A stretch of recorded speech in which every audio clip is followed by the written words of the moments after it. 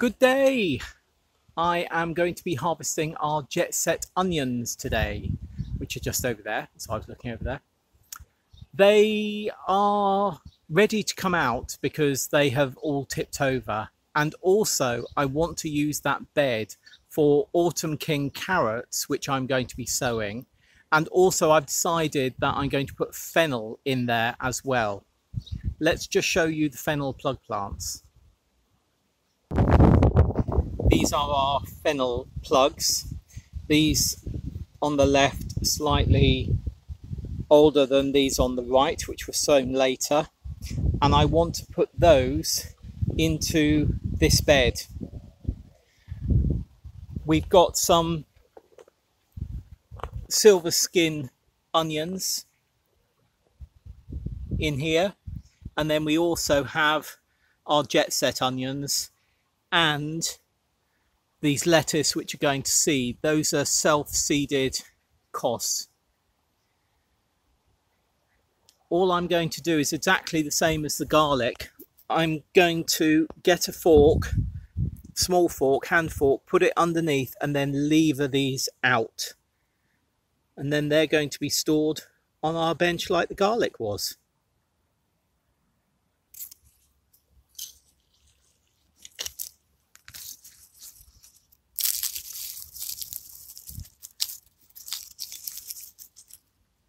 You want to keep the basal plate here intact so it dries well and stores well. Our onion harvest this year, which I need to sort, we've got some pretty decent sized ones, and these will do really well for just making into pickles, and then we have some which are quite a bit smaller there. That was half a bed, so effectively it was that end over there, 1.2 meters by 1.2 that would have been. And then we have the elephant garlic and some of those silver skin in this end. What I did notice when I put my fork into the soil was that the lower, from about maybe 6 inches down, the soil was quite compacted. That's because it's been sitting there all winter with little disturbance, so has really become quite compacted with the rain. And it's one of our few raised beds. We only have 2 raised beds. So this bed is 3 decking boards high, where most of our beds, as you can see over there, are edge beds. They're just a single decking board high. And effectively what I have done in order to loosen up this soil is I've used a hand fork. Whilst I've been weeding the whole thing, I've used a hand fork to really get down to about 1 foot and loosen that soil, because it has just become very compacted, something it wouldn't have done on our other beds, like that Cheeky Prince bed over there, simply because it's right in the ground. When I got down to about 1 foot, I noticed that there were worms about 1 foot down. So I haven't disturbed the microcosm layer of the worms, and hopefully they will come back into this soil once we start adding things. What I am going to do now is not put in our carrots yet, not sow our carrots yet, not put in our fennel yet. I'm just going to give it a really good water, and then we'll put the carrots and the fennel. Well, we'll definitely sow the carrots in the next day or so. The fennel, I might just leave them grow on in these modules a little bit more. We'll see. Anyway, that's one job done. Onions harvested, bed weeded, and soil structure checked, and now to be corrected. Okay, bye. Good day. Though in reality, it's a bit of a bittersweet day today. I don't go to our postbox every day because there's usually junk mail in it, and I only really go if I'm expecting something, or I check it twice a week. This morning, I checked the postbox, and was absolutely delighted to receive this book. Jacqueline Rowan's How to Marry Your Husband. My heart leapt because this is such an exciting first novel for a friend of mine. But as soon as my heart leapt, it also dropped as well. Because very sadly, Jax, who I knew Jackie as Jax, she's a member of Planet Vegetaria. Sadly, she died at the end of April, very suddenly and unexpectedly. Many people on Planet Vegetaria will have seen Jackie's or Jax's posts about what she was growing.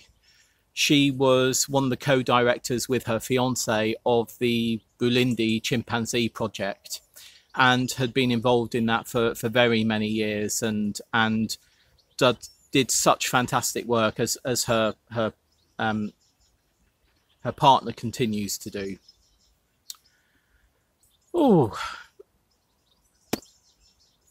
and Jax was one of those people that you had in your life that, even though I didn't see her very often, when I saw a post from her or a comment from her on my Facebook timeline, it would just lift my spirits.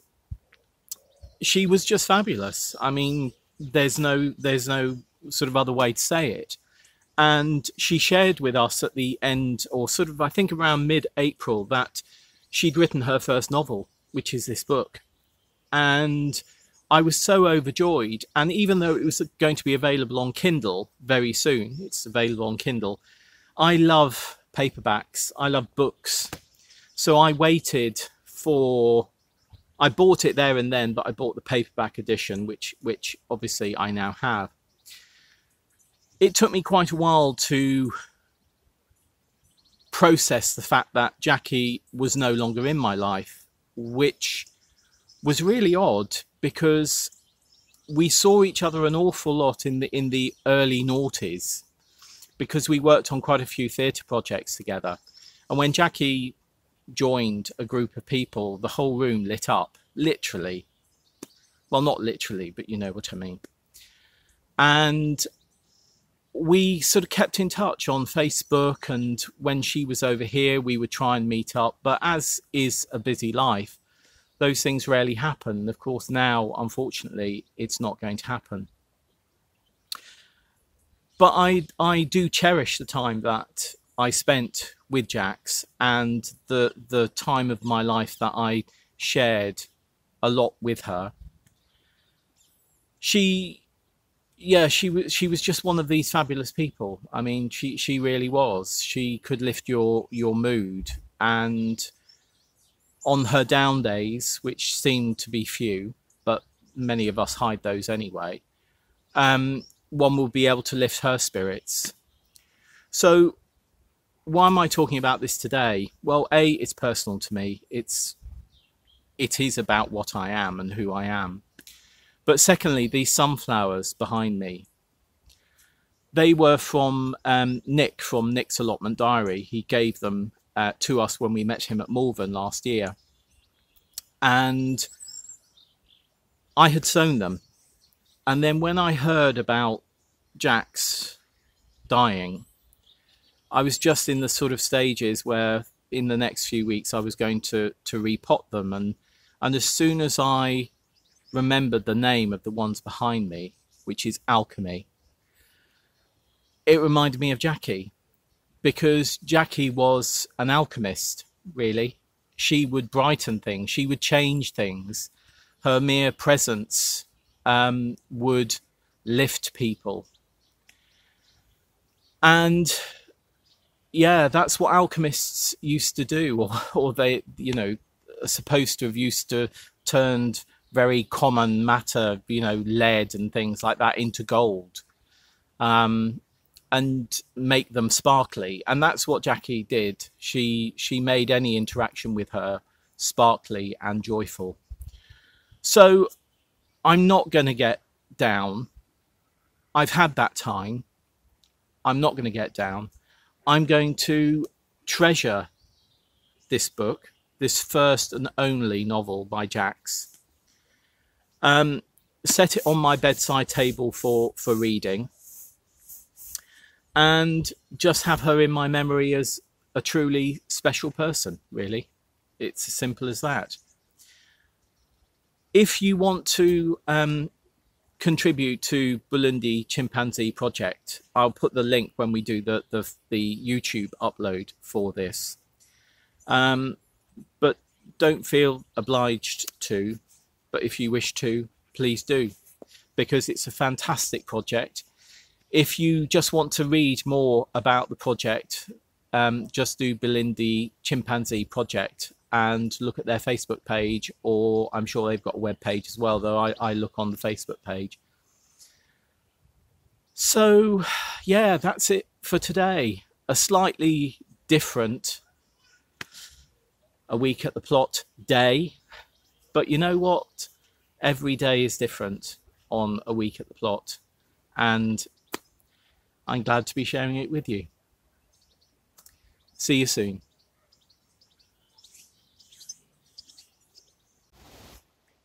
Good day.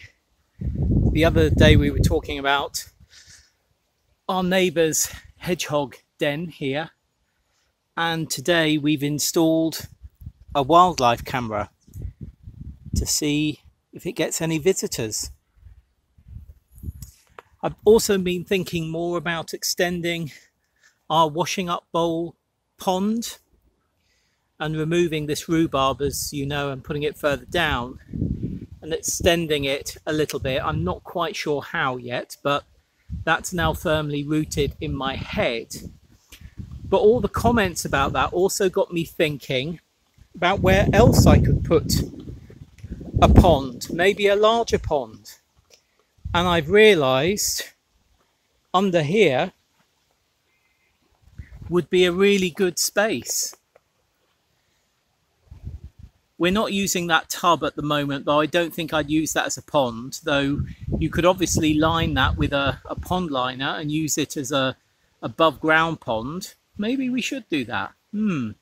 But under here, this is where our ceanothus is and our grapevine. And this is really just the dead area. The only thing that grows under here is bindweed. What I thought is if we cut the ceanothus back a bit and then had a pond down here, which went partly in the shade and partly in the sun, that would be an excellent place for wildlife. It would also bring more frogs and things to this area here, which, as you can see with those beans over there, get quite damaged by slugs. Oh look, there's a snail down there, can you see?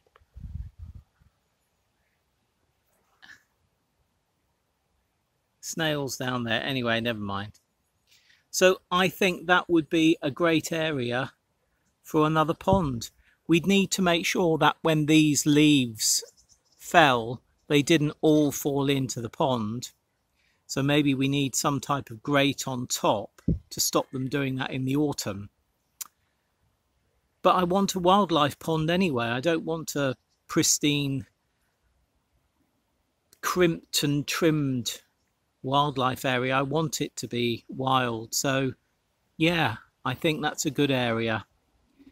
I'm going to mull that a bit more, and maybe that's another project for the winter.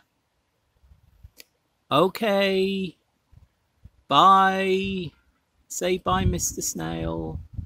Bye. Good day. We're at our broad bean bed, and we have germination. If I come over here, can you see that one in the center there? That's another one. And then in the center there is another. There's another in the center there. And if I look over there, I can see a few just crossing the surface. Oh, over there. Excuse my shadow. Can you see those better? Maybe not. I can't. Oh yeah, there. There's one. And there's another. So yeah, our broad beans. Oh, there's another one. Oh, our broad beans are germinating. So these are the Luz de Otoño autumn harvesting broad beans that we sowed 8 days ago. I think it was on the 8th of July. Very pleased about that. There are, as you can see, there are some calendula over there that have self-seeded, which I will need to take out because I don't want weeds to overcrowd this bed.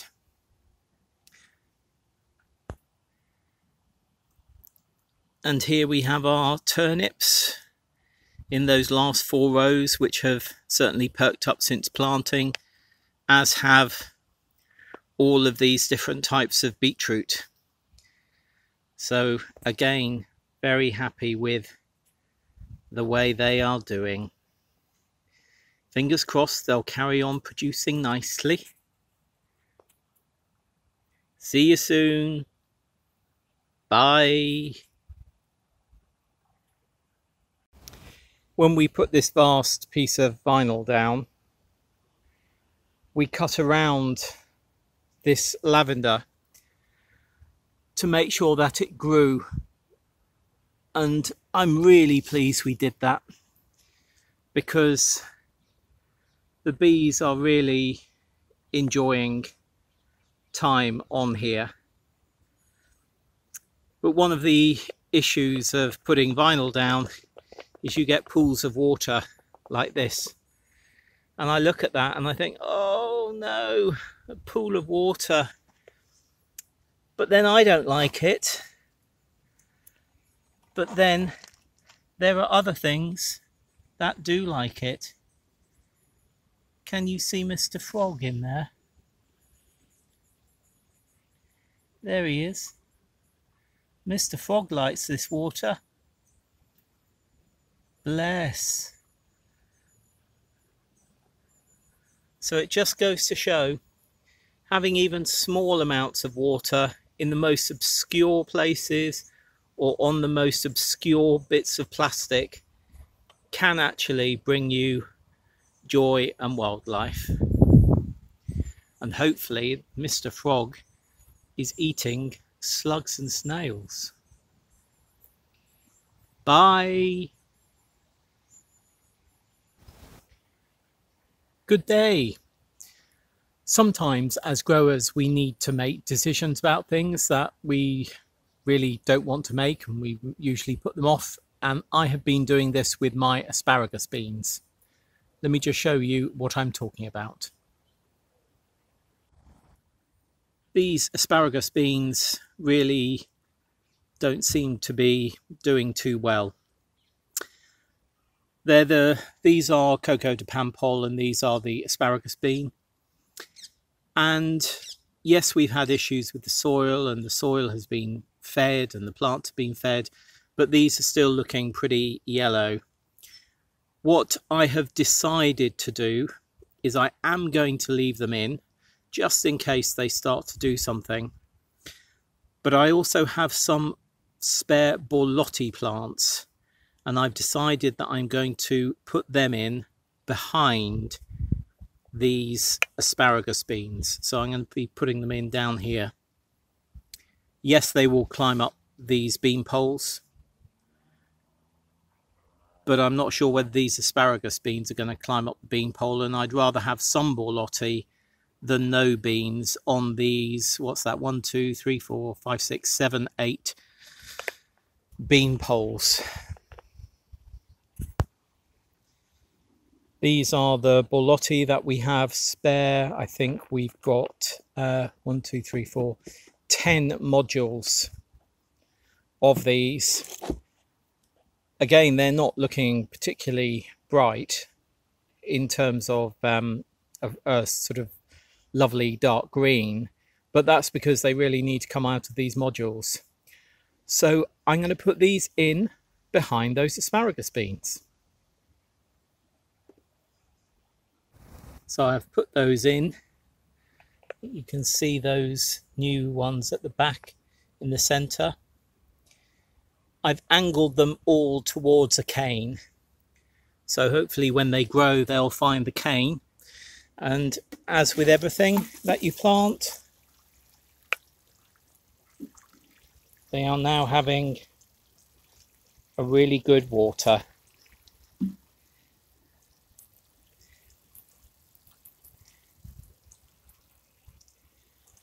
And then fingers crossed.